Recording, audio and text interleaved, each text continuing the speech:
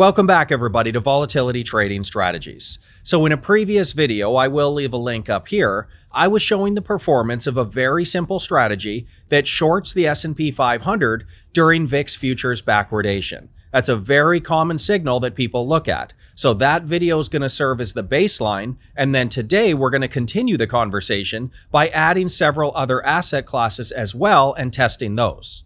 So as all of us in the volatility space know, the VIX futures go into backwardation during periods of elevated market risk and uncertainty. Now they only go into backwardation on roughly 16% of trading days, so it's not that often. But every single time the markets crash, it will show up in the VIX futures. All of these periods you see where the VIX futures are negative, the market was doing something ugly at that time. And because of this, what a lot of people out there think is that all they have to do is wait for those VIX futures to go into backwardation, and then they short the stock market and make a bunch of money. But in that last video I showed that while that does sound good in theory, in actual practice it wouldn't work at all. In fact, that trader would have lost over half their money following that simple strategy. And there's two things that is causing all of the losses. The first is what I call the slow bleed. This happens every time the futures only temporarily dip into backwardation. This means the trader is getting short the market just as it's starting to recover, and you get whipsawed over and over again. Small paper cuts each time, but they really add up in the long run. And the second reason is what I call the dreaded giveback. This happens after the major crashes, where for a while the trader will definitely be making some money as the market is tanking. But the problem is, the VIX futures can remain in backwardation long after the market has bounced and started going up again. This can lead the trader to give back some or even all of the previous gains. Essentially, the signal that gets you into the profitable trade to begin with is the same signal that keeps you in it for too long afterwards. So clearly shorting the S&P 500 during VIX futures backwardation doesn't work at all. We've established that. So now in this video, I'm going to show you several other asset classes like bonds, gold, utilities, the US dollar, even long volatility ETPs like VXY. And we're going to see if we can find a few that might have performed a little bit better during those periods of elevated market risk.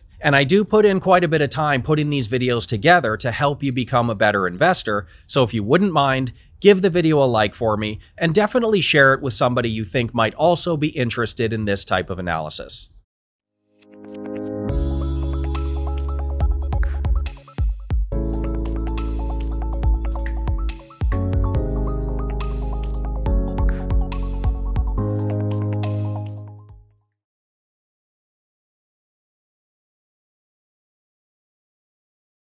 Alright, so we've got 9 other ETFs to get to here, so I really do need to dive into the data. But if you want a further explanation on what VIX Futures Backwardation actually is and what it means for the market, there is a video linked here. That 20-minute video is going to get you completely up to speed. Alright, so we're going to fill out this list of 10 ETFs to test how they perform during VIX Futures Backwardation. And then at the end, I'll summarize them and share what I feel are the top 3 performers. If nothing else, this might give you some ideas to apply to your own investing. So number 1, and believe it or not, this isn't even the worst one I'll show you today, but it's that same baseline example of short the S&P 500 through the SPY. Like I said, this is terrible and I don't expect this strategy to ever work out. The slow bleed and the dreaded giveback will all but guarantee the trend remains down long term. But if shorting the S&P 500 during backwardation is this bad, what about being a contrarian and actually going long the S&P 500 during backwardation instead? Well, doing the opposite, of course, will now have a positive return long term, with a compound annual growth rate of 2.17% per year. That's not a lot, but remember, VIX futures are only in backwardation about 16% of the time, so we shouldn't expect much. 2% a year on 16% of trading days is actually pretty decent. The big issue, however, is that those drawdowns are just way too large for any rational investor to be able to sustain.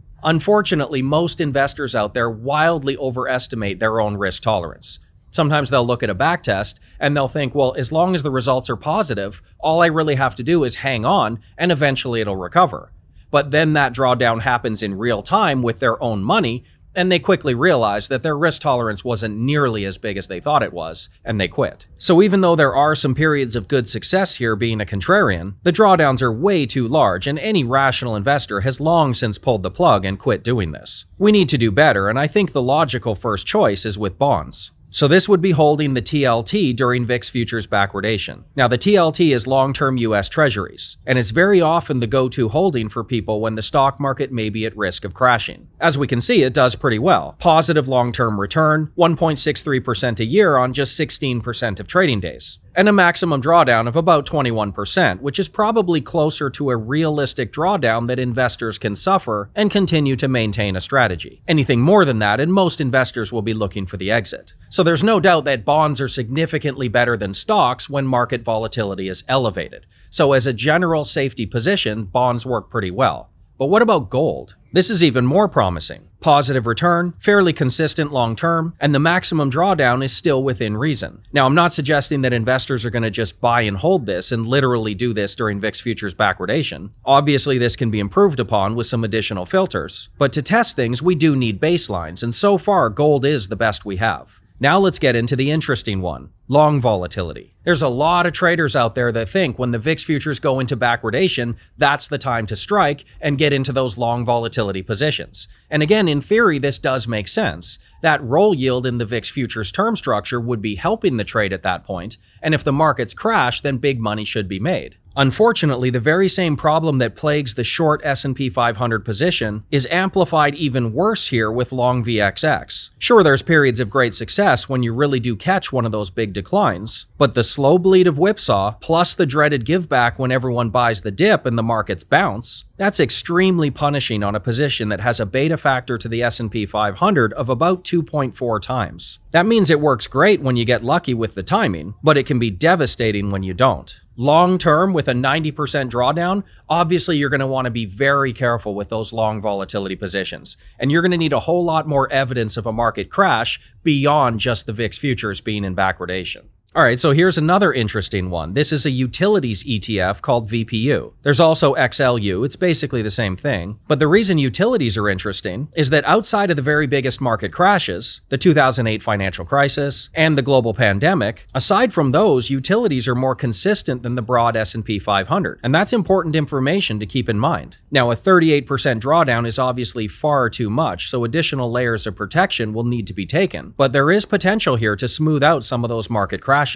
This one here will probably surprise a few people. This is the IYR, which is a real estate ETF, and the results are clearly terrible. The 70% drawdown makes it a complete non-starter, of course, but even outside of that, there really isn't very much to build on here. Additional filters would help, but not enough to close the gap to some of the other asset classes.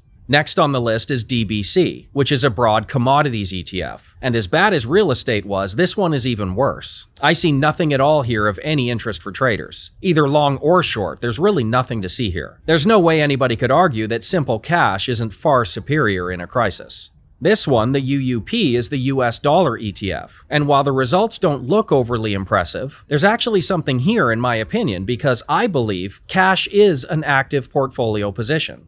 Investors sometimes feel that holding cash is just for when you don't know what you're doing, but sometimes cash is the best position. Sometimes sitting on your hands and doing nothing ends up making you the most money. So when we're looking for things that may behave similar to cash, but potentially provide a little bit of positive return as well, things like the UUP here become interesting. At least something to put on your list of potential positions to test further. Now, this last one that I'll talk about before summarizing them all is actually the best performer of the bunch, and that is emerging markets. The EEM, with a 6.84% annual return, has the best absolute return of the bunch by far. For only 16% of trading days when VIX futures were in backwardation, this is very high. Now, that massive drawdown should give anybody some serious pause, but at the very least, it's interesting that emerging markets, for the most part, would have done so well. Again, just another one to throw on the list for all of you tactical investors, those who are always looking for potential ways to mitigate risk. So we've got 10 ETFs, only holding during VIX Futures Backwardation, covering many different asset classes. This is pretty messy to look at in a chart, but let's try to rank these and see which ones have the most potential. So in my opinion, number one will be gold. It has one of the higher returns, but also with drawdowns that are fairly manageable, especially with a few additional filters to narrow down the trades even further. Number two, and not that far off gold, is long-term treasuries through the TLT. Again, the return is decent, but it's that lower drawdown number that really makes it a viable choice for safety positions. If stocks are going to be crashing 30 to 50% every recession cycle, we do need some assets that will likely go down less than that.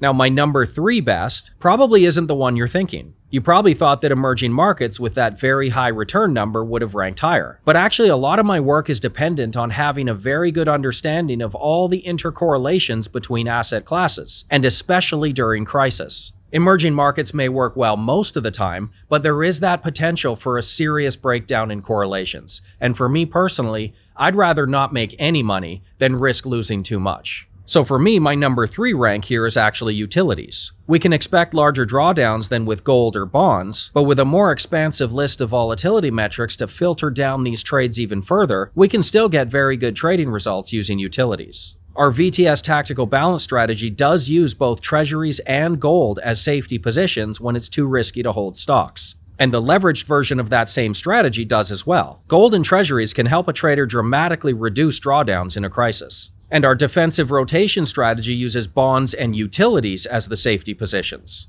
And then we do have the leveraged version of that strategy as well for those with higher risk tolerance. But gold, treasuries, and utilities are my top 3. Beyond that, as I said, the US dollar index, UUP, it does have potential as well as a possible cash replacement, but I would rank it a little bit lower than the other 3. Then we get down to the ones that really don't add any value at all as far as tactical safety positions. Correlations break down, drawdowns can be massive, and even with additional filters, these are all hard to make work within a long-term strategy. Now, just a caveat here, at ultra-high levels of market risk, we know the VXX can provide some explosive returns. About 2 to 3% of the time, my volatility strategies can dip a toe in the long volatility pool. But just know that the whipsaw for VXX trading when you're wrong can be more extreme than anything else on this list by far. You'll want to be very, very careful with that one, and only bring it out when all the metrics are aligned. We can expand on this list in the future, of course, because there's many other volatility metrics and ways to filter out those trades to get even better results. All of that was just the baseline for future conversations. We use a lot of these metrics within the VTS community. So if you want to see some of our trades, you can head on over to my website. There is a free trial on there. You can see our portfolio and see if it's a good fit for your long-term goals. Thanks for watching. Thank you so much for watching the video. So don't forget to subscribe to the channel and go check out my website right here. There's tons of articles and videos on there, as well as a free trial to join the VTS investing community. What have you got to lose? Come see how I personally navigate these unruly markets. See you next time.